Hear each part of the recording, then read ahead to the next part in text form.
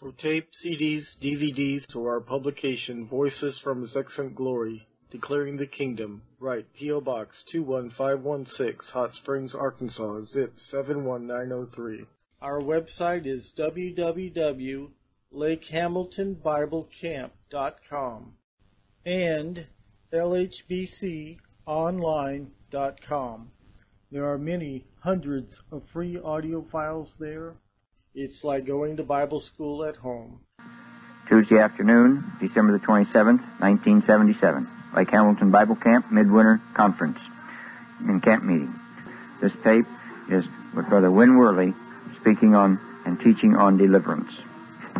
Let's turn in our Bibles to Luke chapter 4 and look down to verse 16. Jesus has come out of the desert and begins his public ministry. Goes into Galilee in verse 14, and fame spreads about him. And now he goes to his hometown in verse 16. He comes to Nazareth, where he had been brought up.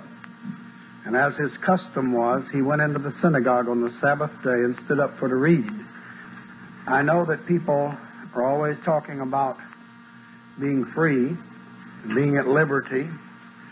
But a lot of people have decided that to be free is to have the license to act stupidly. Now, liberty and license are not the same thing. We are set free not to follow our own desires and dictates, but rather to be able to follow the Word of God and the Spirit of God more closely than we ever have been. God does not set us free in order for us to do our own thing. God is not going to deliver you in order for you to go ahead and be comfortable in your indifference and callousness and carelessness. God sets people free for the purpose of filling them with His Holy Spirit to be more effective in the work of the Lord than they've ever been. Now, deep in the heart of every born-again Christian, there's a deep desire there that came from God. It wasn't anything we dreamed up. It wasn't something we worked up. It wasn't something we went to the big meeting and got all steamed up about. It's a desire that's planted deep in the heart of every believer to really walk after God. And one of the most frustrating things in the world is for the believer to be thwarted in this and to be twisted out of shape and to be forced, he thinks, by circumstances inside and outside of him that keep him from achieving what God wants him to have in the way of balance in his spiritual experience. And you find all along the roadway wrecks of humanity who have been destroyed and been crushed by the fact that they cannot hack the fact that they can't achieve their spiritual potential. Now, some of them have turned mean and calloused and said, I throw up my hands on the whole thing. Forget it. I tried that route. Did you ever run across people like that? They're hard to reach because they're convinced they have tried everything in the books and nothing worked. Well, they didn't try everything in the book because they didn't try deliverance. I've never found one yet that had tried that. The reason they didn't try it was because they weren't taught it. The reason they weren't taught it, now I'm back to my favorite theme again.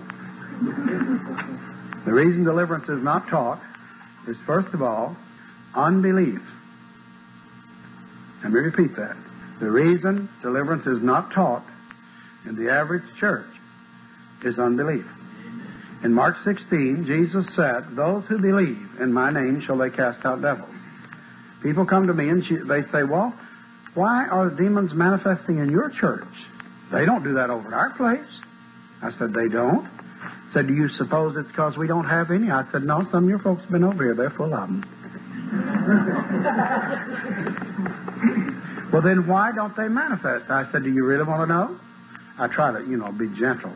And then I take them out. I said, supposing I let you read the Bible, and then you figure it out. And I have them read the Mark 16 reference. Those who believe in my name shall they cast out devils. I say, whoa, stop right there. Who is it that is going to cast out demons? Those who believe. Why then would you not cast out demons? Unbelief. Now, I didn't make that up, and I didn't force that on the Scripture. That's just what Jesus said. I used to have an old Bible prof, and he used to say sometimes that people read things out of the Scripture, or read things into the Scripture. They could never read them out of the Scripture because it's not there.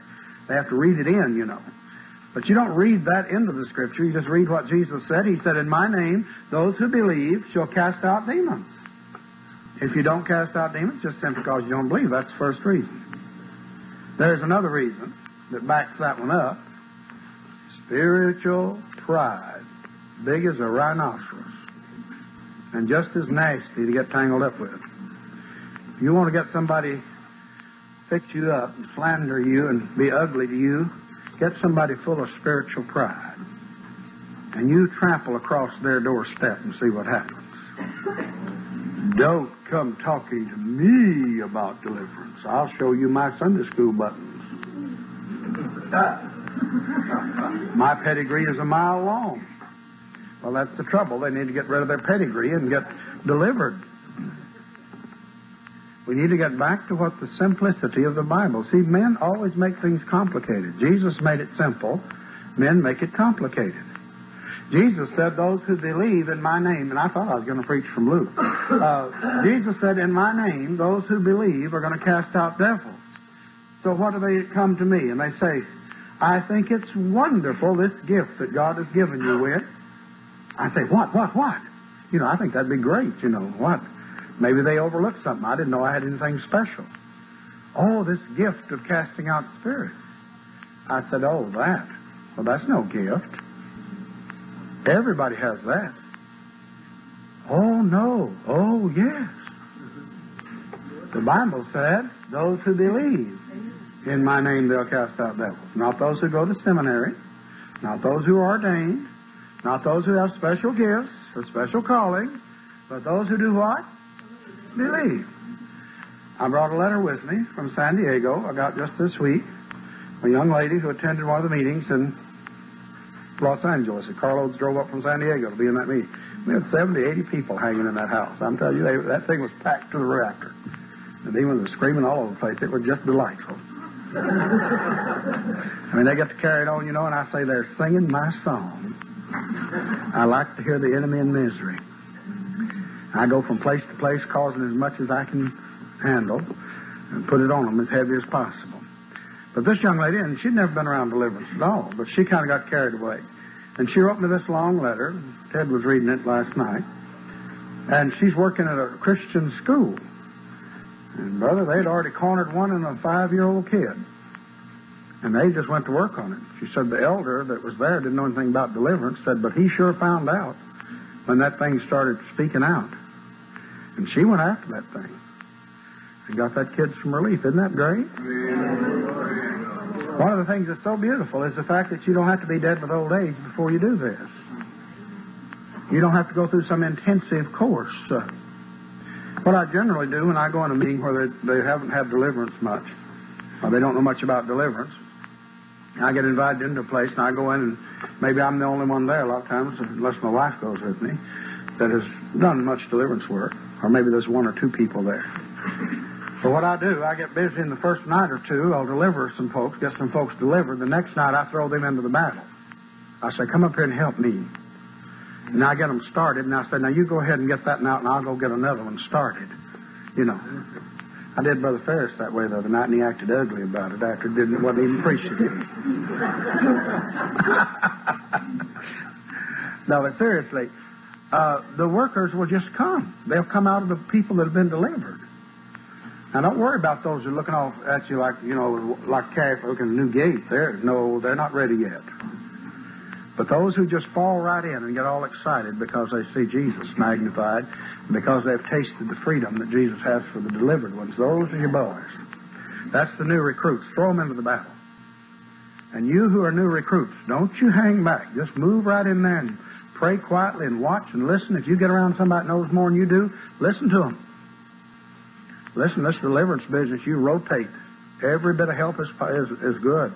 Anybody's got a crowbar, let them stick it in there and prize on that thing. When they get wore out, back them off, run another one in.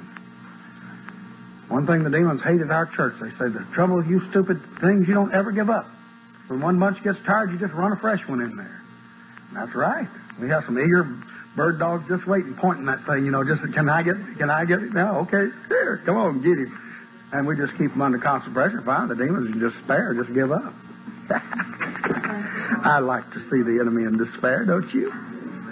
Listen, I've been pastoring 31 years, and I've seen so many Christians in deep despair, crushed till they couldn't hardly raise up, and I've been crushed myself. And I've seen those dirty birds do so much dirt to the believers and the children of God, just crush them and mangle them and chew them up and spit them out and then laugh at them. You think I'm not going to enjoy it when they're getting it? I'm sorry, friends. I thoroughly enjoy what I'm doing. Just flow with the Holy Spirit. Now, you don't have to... I'm not saying that this work is not dirty. This work is not dangerous. It is. Those things are telling the truth when they say, I'd like to smear your brains against that wall in Worley. You know what I do? I look at them and I grin and I say, well, you don't get to do everything you want to, do you? Don't laugh at me, Worley. Oh, listen, I believe in getting those things out of there. We may not be doing it the right way or the best way, but we're doing it the best way we know. And when we learn a new way, we do it that way. Had a good time this morning. I loosed some spirits of God on some of them in there, and they was having a fit. I'm preaching on loosing the spirits of God before I leave here. That ought to cause a commotion in your churches when you get back. Yes, sir. There's a congregation of about 2,000 up in Toronto, and they're rocking and tilting all over the place, and they don't even know what it is. And there's one couple, a Dutch couple, in there, got the crowbar under them, and they're pulling on it. And they're loosing spirits and binding spirits. And nobody knows about it except me and them and the Lord. Well, they asked me what could they do to help their church.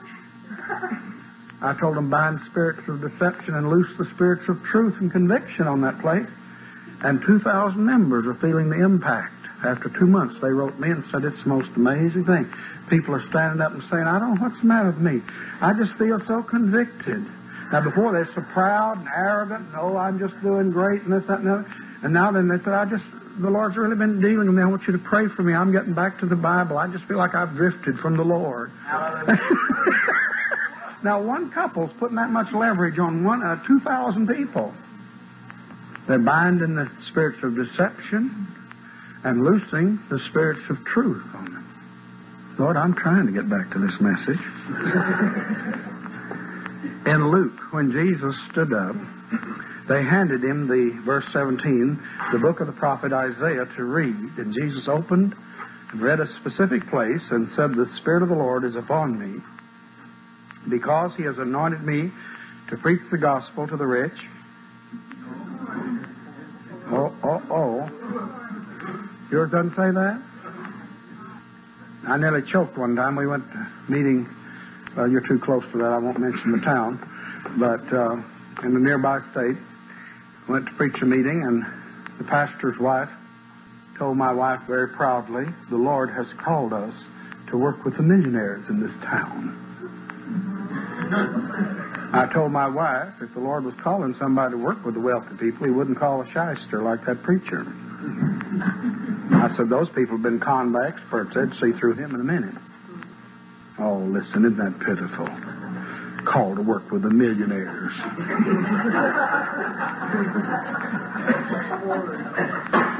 My. Jesus said, I was called to preach the gospel to the poor folks. Now, it doesn't mean rich folks can't get saved, but they're harder to handle than the poor folks, so they don't have much to hang on to. The rich folks are busy managing their money. They don't have much time to think about the Lord. Poor folks are about starved to death, so they're looking for something, and the Lord sometimes can get to them. Of course, they can be mean as a snake, too, but anyhow, Jesus said, I came to preach the gospel to the poor, to heal the brokenhearted. And how many believers are going around causing broken hearts rather than healing them?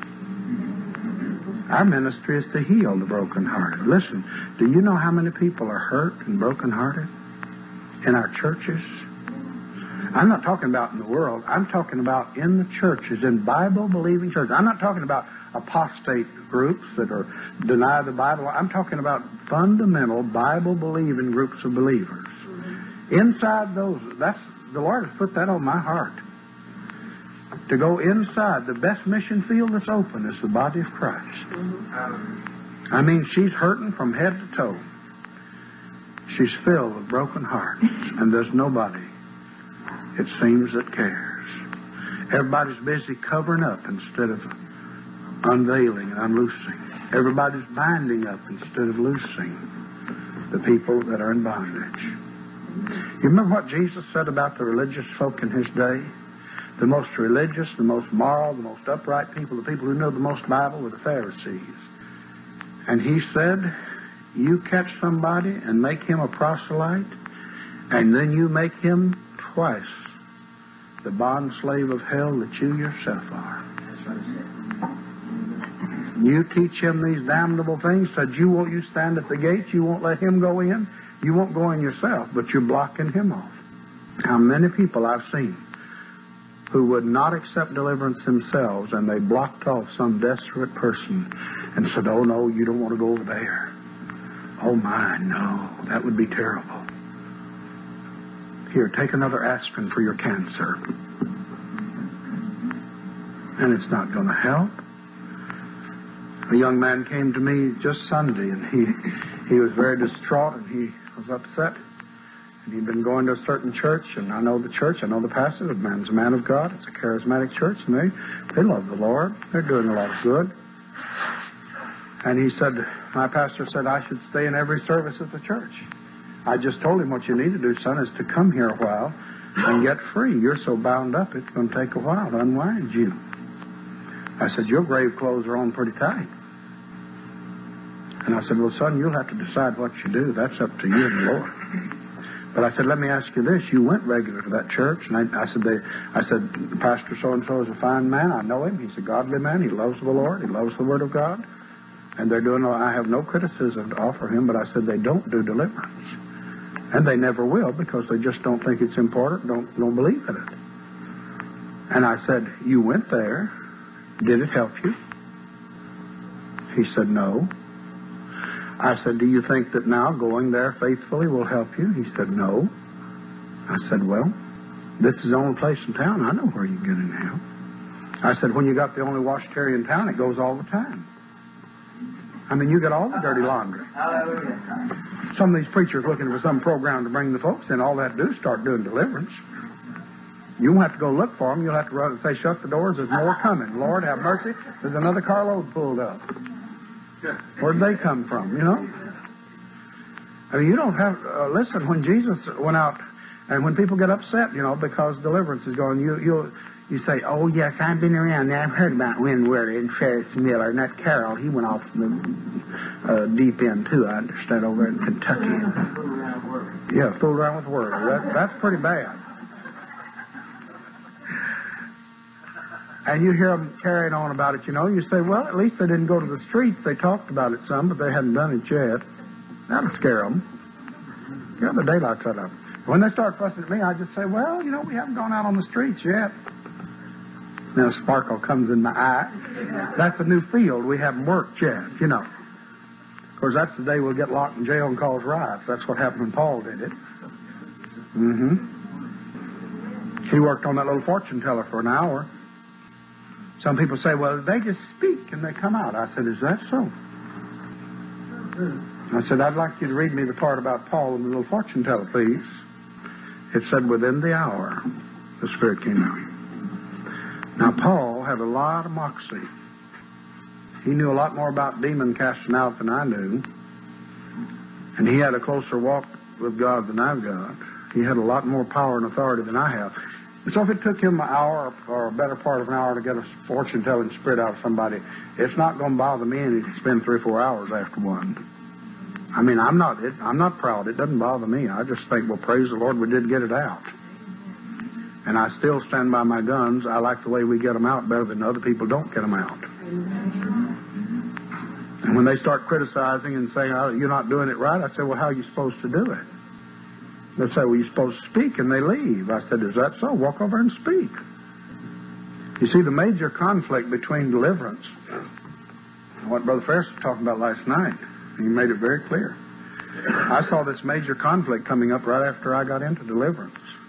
The followers of Brother Hagin, Brother Copeland, and others, and those are good men.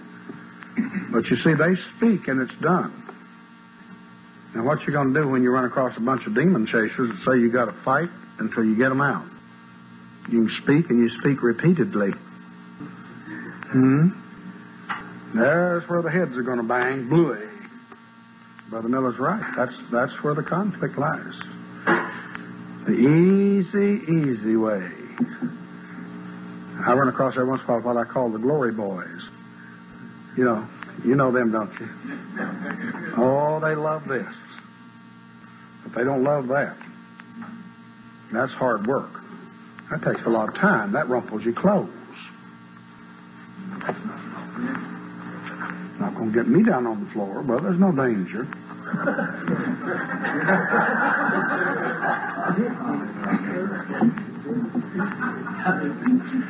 And you'll hear them say, I don't believe in that. That's obvious. The demons are not afraid of them either. They're roosting on their shoulders and all over their folks that they minister to. And they keep saying, just believe it, friend, and it's there. Take it by faith. Friend, there's a lot of things you take by faith, and I believe in that. But there's also some things you can know because it happened. You know, I first believed by faith that I was going to get born again by receiving Jesus, and then something happened, and I knew it. Now I have faith plus the experience. You can believe you can get delivered, and then when you get delivered, you'll know it. Well, my lands, you can't even... A lot of people, they say, well, I don't know, you get saved, you might know it, you might not. That doesn't make any sense. My lands, you stick your finger in a light socket and come in contact with 110 volts, you'll dance a jig. You mean you can come in contact with anything as big as Almighty God and not know about it? Well, if I got saved and didn't know it, I'd be afraid I'd lose it and never miss it. If it's no more important than that. And I'll tell you something else. When you come in contact with His satanic majesty, you'll know about it too. And when they leave, you'll know it too. They'll be conspicuous by their absence. Do you know people can even breathe deeper when those things leave? A lot of times when we go through deliverance, somebody's been delivered, I'll say, take a deep breath. And I'll say, do you have more room? I'd say, I do. Seems like I can just breathe deeper. I said, how about that? In some way I don't understand, they take up space. And it isn't theirs. It belongs to the Lord. And Jesus said God anointed Him to preach the gospel to the poor. The gospel is the good news that God loves them. He sent them to heal the brokenhearted and to preach deliverance to the captives. So on a lot of corners you'll see Deliverance Temple, Church of Deliverance. You think, praise God. And you go in there and say, I want to be delivered. They say, all right, we'll pray for you to get well. In Jesus' name, be healed. There, you're delivered, brother. You say, but I don't feel any different. You don't have any faith.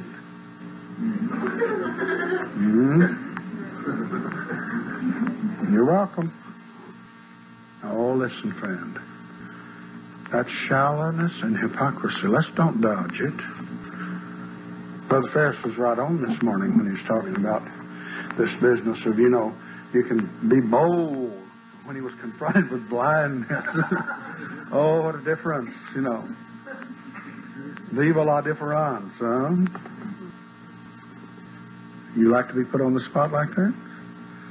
God doesn't mind. But you know something? When you get in a jam like he was talking about, you say, I've never been in one. You start walking with the Lord, you'll get in some of them.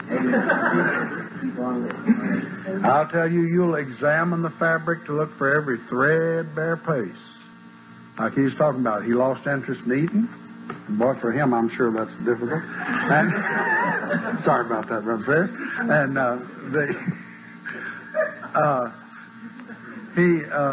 oh, that's right, he preaches tonight. I'm going to get it tonight. But seriously, you'll examine every smidgen, and all of a sudden, from the spiritual giant, you become the little black ant with a huge monster coming towards you. Blindness. Good Lord.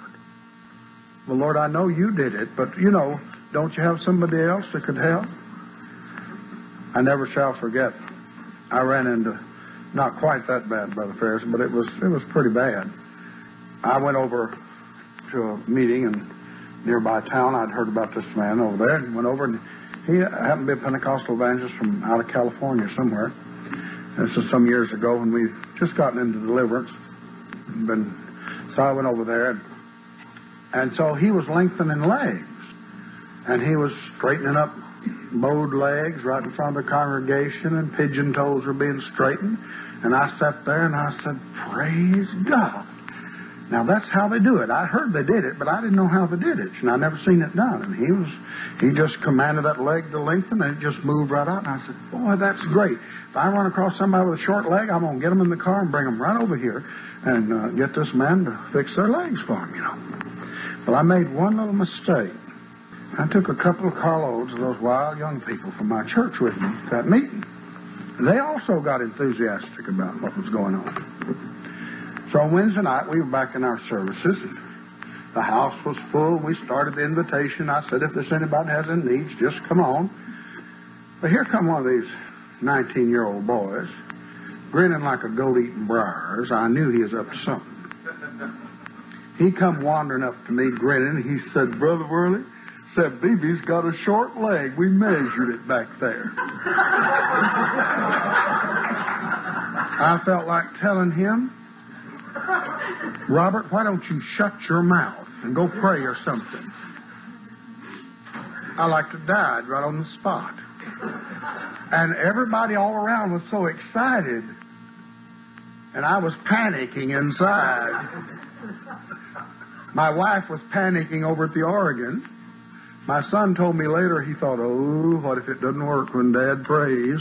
I was surrounded by faith.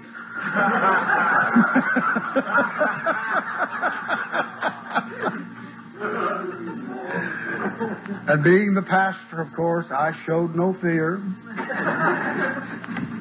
And I thought, good Lord, here we go. I thought, well, maybe they made a mistake. So I said, well, let's check it. And we said, oh, Lord, it was short. I mean, I tried every way to make it match, and it wouldn't match. That girl had a short leg. So the devil said, well, preacher, why don't you just tell them you can't do it? We'll have to wait and take them off that meeting tomorrow night. Well, now, pride comes in handy once in a while. I thought, no, it's now or never. We'll just go ahead. I'm over my head now. I'll have to sink or swim. We'll just go ahead and flop around a little and see if we can swim. You know, maybe we can keep ahead. So without much faith, I said, in Jesus' name, I command this leg to be lengthened. I sounded very sure. Nothing happened. Absolutely nothing. The devil said, why don't you give up? I said, no, sir. By that time, I was getting aggravated. I said, in the name of Jesus Christ, let this leg be lengthened. Everybody, nothing happened. Sweat popped out. I don't generally sweat, but I was getting hot for some reason. And it wasn't spiritual heat I was feeling. Did you ever get sweaty and cold chills at the same time, you know? That's sort of the way I was feeling. And I said, the devil said, why don't you quit and give up? I said, won't you shut up? In the name of Jesus, let this leg be lengthened. And it moved. And I almost fainted with relief, you know. And it moved on out. And I said, now, isn't Jesus wonderful? Whew. Thank you, Lord. I knew you loved me, but I really appreciate how you verified it again, you know. Deliverance, you'll never argue anybody into it, friend. If you believe in deliverance, you weren't argued into it. Now, you think back. You may have been pushed into it by desperation. You might have fallen into it by having one dumped into your lap like I did. I mean, you know, somebody pitches you a hot potato, where are you going to throw it? You know, there ain't nobody to throw it to, so you just have to go ahead. By the way, there is a nice way you can handle people who criticize deliverance. There is. There's been one time there was a preacher up in our area who had a radio program, and he got on the radio and he just blasted us out of the water. He didn't call our name. He was too nice and religious. That wouldn't have been very religious to call us by name. So he just did everything but call our name. Everybody knew who it was he's talking about. These preachers running in here supposedly casting demons out of Christians. Well, I never heard of anything so ridiculous. And he just scoffed and he went on and on.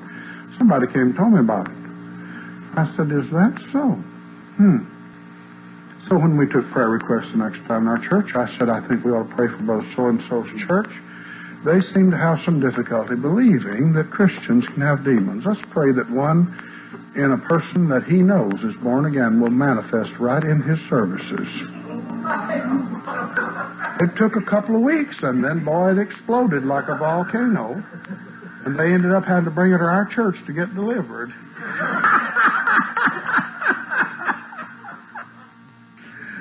But I guarantee you know something about him, though? He got on the radio and apologized and said he was wrong. That he appreciated the Hegwish Church and Brother Worley and that crazy ministry they had because there wasn't nobody else had little enough sense to tackle it, he guessed. No, seriously. Well, there was a Baptist preacher took in after us one time. And, he just chewed. Well, some of his folks had visited our church on Friday night. That's terrible, isn't it, to go visit another church? Now, they didn't visit and leave their services. We were having service on Friday night, and they didn't have nothing. But he heard they'd been there a couple of times, and he got all steamed up about it. After all, we're Baptists, too. We're just not exactly standard type Baptists. We have a lady in our church. They spent $40,000 on psychiatry. Didn't help her none. They sent her home to die in 2 months. That was a little over 2 years ago. We ate her house the other night. Praise Jesus, a schizophrenic completely healed. Can't be done, but Jesus did it. We got 3 of them in our church. You say, you must have a church full of crazy folks. That's right, I guess. At our church, I tell them, our church is loaded with the lame, the halt, and the blind. People drag in there saying, is this Hegwish Church? I heard y'all do deliverance. We say, yeah, drag on. You see, we just don't put on airs. We're just sinners saved by grace. We got the same rotten material in our church that all the other churches got. We just admit it, and the others are too proud to let on. But in our church, God's busy renovating and working things over. Sometimes he drills out a place and puts in a new plug. And sometimes he shaves off some knots and other things. Somebody comes to me and says, I'm just going to quit. I say, try. They look at me funny. They think I'm going to say, oh, please don't do that. I say, go ahead and try. Try to uncouple, see what happens. Did you ever see a train going down the track? The engine locomotive just chug, chug, chug, chug. That old big diesel pulling it along, you know. All the cars are on the track just going along. Car on the rear side, I don't want to go on this old stupid track. I'm tired of this. So it just jumps a wheel off. You know what happens? The train goes chug, chug, chug, chug. What happens if that coach got a wheel off? It's hitting the cross ties now.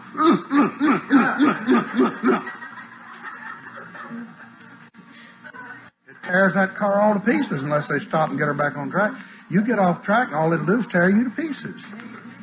Won't stop the train she's going through.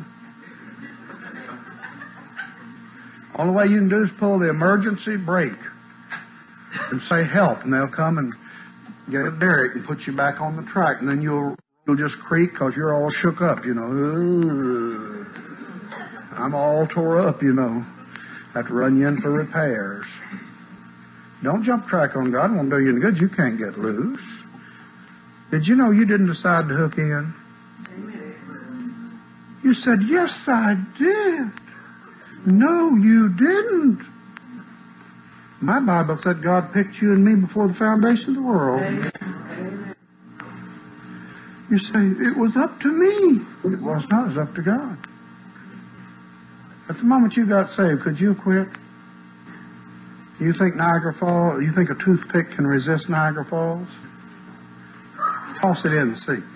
Let that toothpick say, I'm not going over. Listen, when that grace of God came sweeping it, there was no way you didn't have any brakes. God's grace latched in on you. You said, but I wept and cried. That's not what saved you.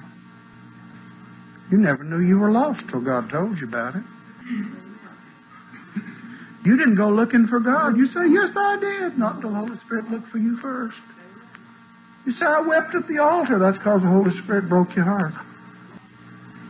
You don't get saved by weeping. You get saved by accepting. You may weep before you accept, but that's all right. But you get saved just by the raw, beautiful grace of God. Old Bible teacher, I used to call it the amazing, astounding, abounding grace of God. And did you know something? That grace is at the root of the provision for deliverance from evil spirits. God didn't just save you for nothing. He saved you to be clean, purified, and to walk with Him. Jesus said, I'm supposed to preach deliverance of the captives, recovering of sight to the blind, to set at liberty them that are bruised, and preach the acceptable year of the Lord. This is it. Who is our pattern? If this is what He was supposed to do, He's the pattern son, isn't He? He's our pattern. To preach the gospel, the word preach is keruso, which means to proclaim or tell abroad. To tell abroad the gospel. Heal the brokenhearted. I believe some people have a ministry of helping people get themselves together. To break the demonic spirits that break people's hearts and wound their spirits. I've seen beautiful things happen when we've led whole groups of people to forgive those. Here last night, some lady, I don't know who she was, some dear lady, she came for helping. I led her through and showed her how to forgive some people who deeply hurt her.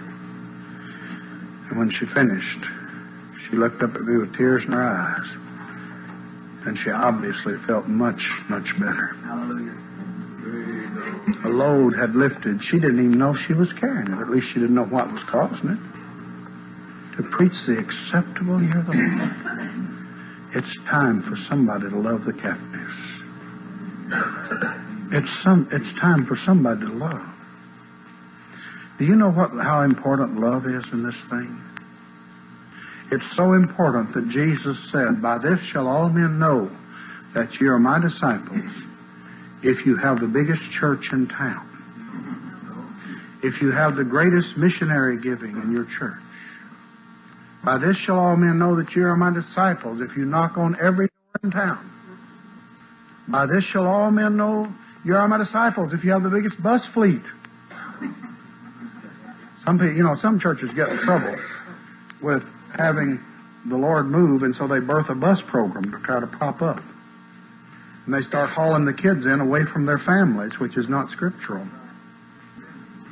If they want to do something with that money, now, of course, this is my personal opinion, you'll understand. I really think that they ought to establish little neighborhood storefront churches and get mom and daddy and the kids into a church rather than bust the kids away from the family into a big central church and teach the kids to get away from the family for anything spiritual. God put the families together. It's a deception of the enemy. I'm not saying... Now, of course, I'm always misunderstood because people think. You see, I'm not even a Sunday school man. I have departed from the faith, haven't I? You say, Worley, I knew you was a skunk, but I didn't know you was a spotted hyena on top of it. That's about like saying you don't believe in Mama, isn't it? Do you realize that the Sunday school is unscriptural? Book, chapter. You know why the Sunday school came into existence? It came into existence, check its history, at a time when the preachers were either liberal, away from God altogether, or were the ones who were fundamental were busy arguing all kinds of great theological truths that nobody understood except the preachers, and they didn't understand them either. And the poor layman sat out there and didn't know what was going on except, our preacher sure must be preaching a good sermon. I can't understand a thing he's saying, but sure sounds intellectual. We got an educated preacher. Of course, I don't know what he's talking about, but it sounds good. And it was at that time that the Sunday school came into existence on the trail of some prayer meetings where people were desperately seeking God for more. And it put the Bible down in the lay people's hands, and they began to teach the Word of God. And that's how the Sunday school came. It came because the church was not doing its job. You know what the church program is? preaching the Word of God, coming together, worship, the songs, hymns, testimonies, the operation of the charismatic gifts, preaching of the Word of God, followed by signs and wonders. Now, that's the best Sunday school you'll ever get into. And don't you go back home and try to tear up your Sunday school now. Whatever you do. But you might devote some prayer to it. I am convinced that the churches have spent a great deal of money and time. If we had spent more money and time on camps to teach deliverance and to teach the preachers how to walk in the Spirit of God and do miracles and signs behind the Word of God, those children would learn more about God's Word, and the more important, Mom and Dad would learn, and Dad would get on his feet as the spiritual head of the house, and they'd sit down and have Bible study and Sunday school in the house every day. And that's where the Bible puts it. In the Old and New Testament, the children were taught at home. And don't misunderstand me. I love children. I've done a lot of children's work. And most kids hate Sunday school. Did you know that? After they get to a certain age, you talk to them. Oh dear, I hope there's not any here. I don't want to cause anybody any problems. But seriously, the Word of God followed by signs and wonders is the best Sunday school you'll ever have. You know, it's funny. We haven't had Sunday school for 7 years. It started out because we didn't have room. But I'd already known for a long time the Lord wanted to get rid of it, and I didn't know how to kill Mama without having all the getting lynched myself, you know. But it worked out just fine because we ran out of room, and we didn't have room, and we didn't have workers. And had you ever thought about how much misery the Sunday school causes? Let's look at the negative aspects. Every year, you have to get teachers and officers. Were you ever on a nominating committee trying to find somebody who would teach those classes and be the superintendent? Have you ever tried to trail down and see that everybody was in place and see that class had that class of wild kids over there, those little boys that run everybody nuts, had somebody to get a hold of them, and nobody said, oh no, not that junior, no, I don't feel like it. I believe I've got a headache. I feel it coming on, you know. And you say, well, Sister so-and-so had that class, but she said she was sick too. She said, I don't blame her. I'd be sick if I had to come, you know, that sort of thing. How many times have these things caused many, many headaches and problems? And yet at home is the ideal place. But you see, we've kept our people so busy coming to meetings. The lights have to be on at the church every night, don't they? At Baptist churches they do. I mean, why else would you have lights? If you didn't have a party or something, you know, you'd have to have something. How are you going to justify those hundreds of thousands of dollars worth of buildings sitting there?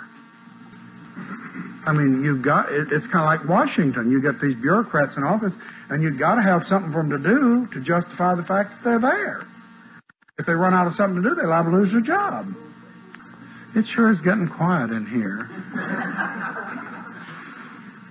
Well, if I've taken pot shot at your sacred cow, well, don't believe me. Just say I don't believe Worley. That's all right.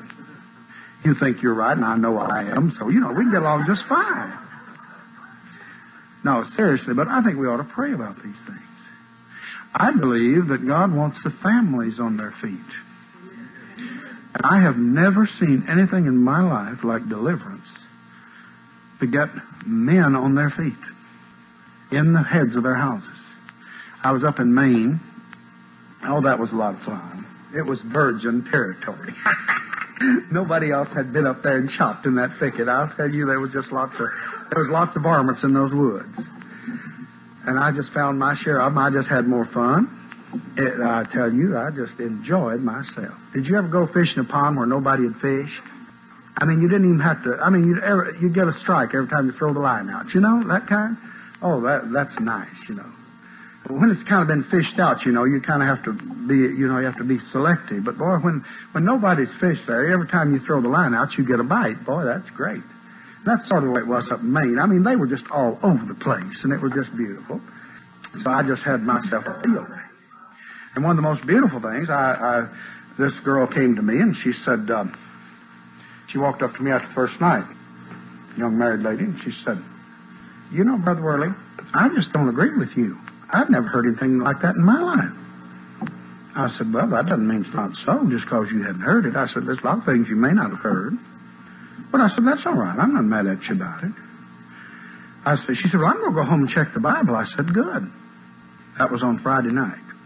The next morning, on Saturday morning, I was at a full gospel businessman's breakfast in another part. And I got there, and here comes this young lady running up to me. She said, oh, Brother Worley, I was up till 3:30 this morning. I said, what were you doing, Maureen? She said, I was running references in my concordance, in my Strong's Concordance.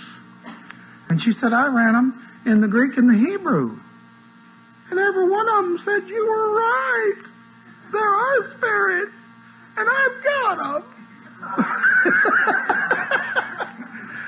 And she said, at 3:30, I said, all right, Lord, I give up. He's right. And he said, I want deliverance. And I said, well, praise the Lord. As soon as we get through preaching, I'll be right with you. And sure enough, boy, down on the floor she went, and screaming demons. They started screaming and carrying on, and those people standing there like could slap their eyes off with a paddle. They'd never seen or heard tell of such going on in their life. This demon talking to me.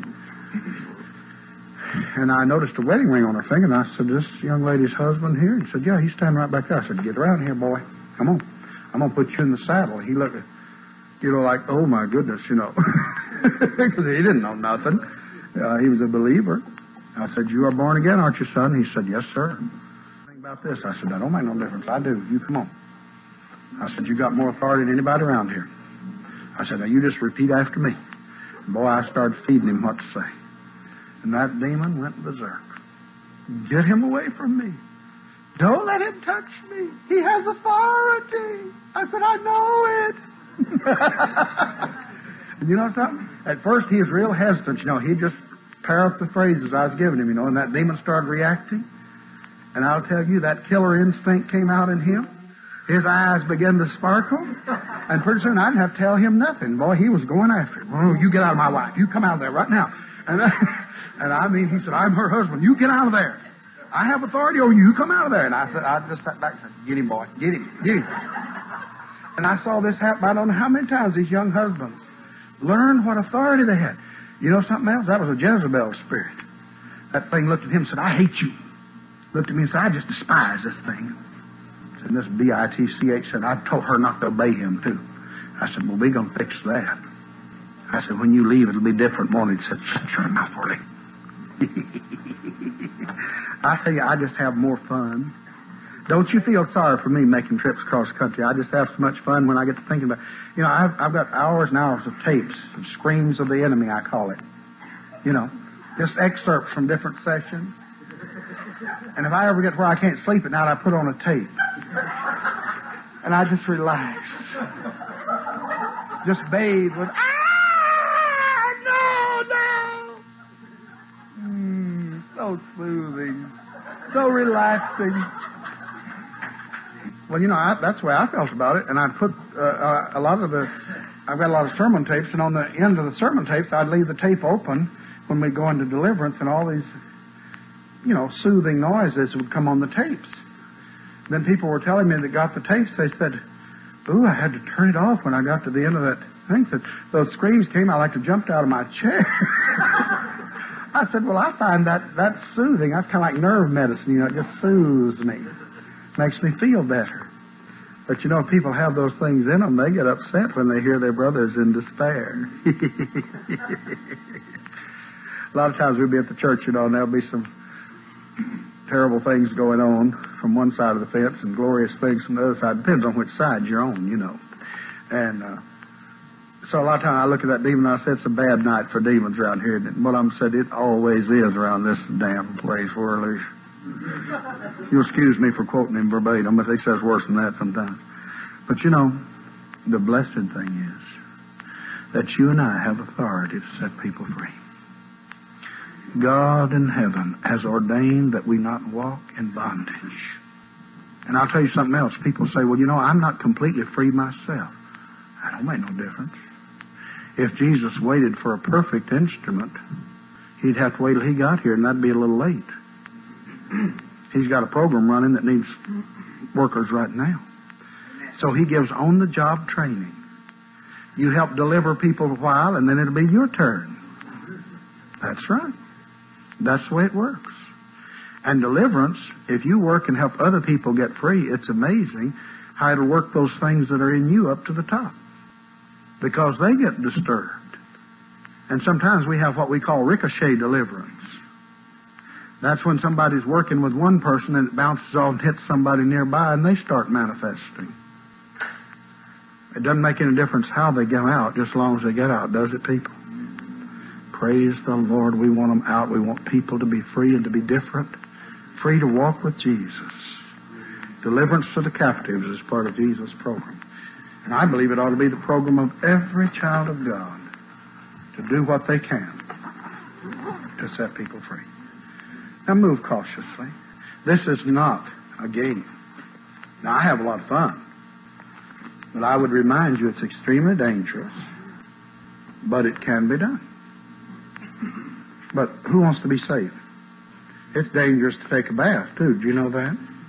You might slip down and break your neck. Lots of people do. Thousands of people every year break their neck in the bathtub. That's right. That's right. You're living in dangerous times. Are you going to stop? It's dangerous to breathe. You might breathe in something polluted. Hold your breath. Isn't that silly? No, I tell you what. Find out what God says and do it. You say, well, I heard that those things threaten to kill you. Yeah. Isn't that exciting? You say, well, it doesn't excite me. It scares me. Why? Why would you be afraid of going home? First place, the devil can't arrange it unless God wants it that way. In the second place, if they do arrange it, you'd go home as a martyr. Wouldn't that be great? You could dance down the golden street saying hallelujah. These things, they always tell me I'm okay. Well, they pretty well stopped it. They don't offer me nice things like they used to. They used to offer me real nice things like they were going to torture me to death and drive me insane, and they'd like to tear me limb from limb, like smear my brains on the wall. You know, nice, tender feelings. They revealed how tenderly they felt about me. They don't do much of that anymore. They used to always tell me they were going to kill me, and I say, really? Are you sure? Yes. I said, when did you plan to do it? Well, we're going to do it today. I said, oh, praise the Lord. I'll shout all over heaven and tell Jesus, you helped me get there. About the best I ever got your blankety blank mouth, Worley. One of them told me, said, you don't have sense enough to be afraid. I'm not afraid of going home. My business is to stay in the center of God's will. And there is safety and security, and when I go home, if I die, I die. If I live, it'll be under Christ. Isn't that the way Christians ought to be? Why would you be afraid to die? Are you born again? You mean you want to live in this mess? That would be better than going to heaven? But then what on earth did you ever let the devil put the spirit of fear of death in you for? Some of you have had it since you were a kid. When I was here before, I think, some people lost the fear of death when I talked like this. Some people had been literally terrified all their lives of dying, and they couldn't talk about it because that wasn't very religious. In deliverance meetings, you don't have to be religious. You can just talk right out about the thing that's bothering you and go right to the root of it and hit it. Praise the Lord. The Bible talks about those who all their lives were in bondage because of a fear of death. That bondage is over, people. You don't have to live under that kind of bondage anymore. And if you're really secretly tormented by a fear of death, you ought to get rid of it. You say, well, I get scared thinking I might die of cancer. Why? In the first place, cancer roots in unforgiveness and resentment.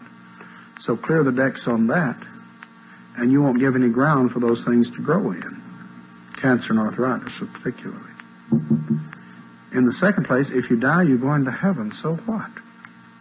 You realize that all our fears are rooted in a lack of trust in our wonderful Lord, who is so able to take care of every situation without exception.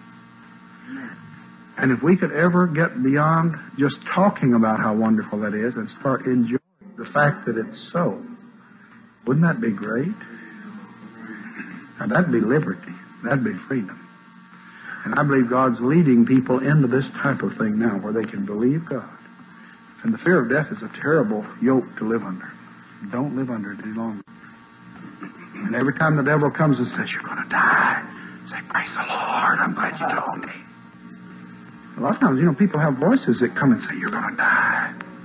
We're going to kill you. And they go, I'm just going crazy. These voices keep telling me I'm going crazy. I said, tell them, praise the Lord. Hallelujah.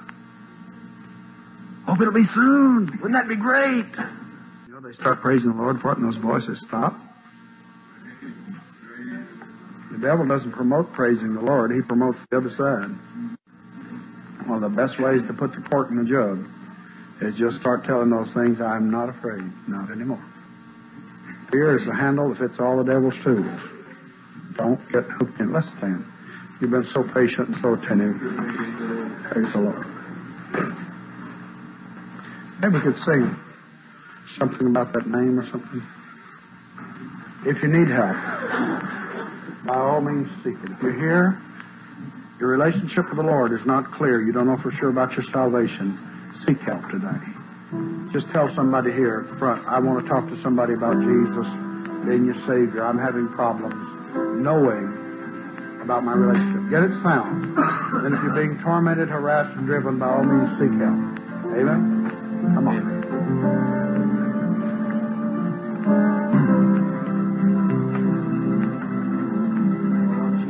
Jesus, Jesus, Jesus, there's just something about that name,